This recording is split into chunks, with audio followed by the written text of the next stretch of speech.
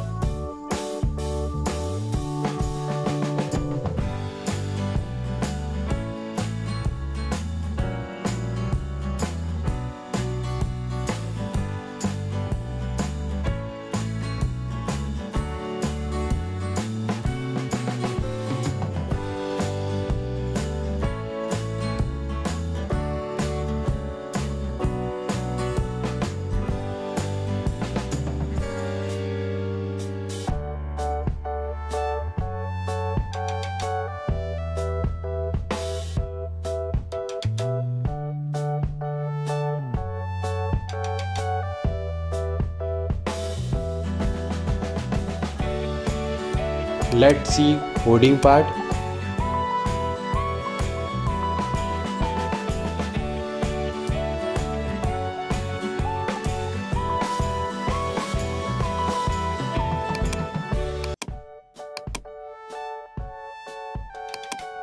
Let's see working.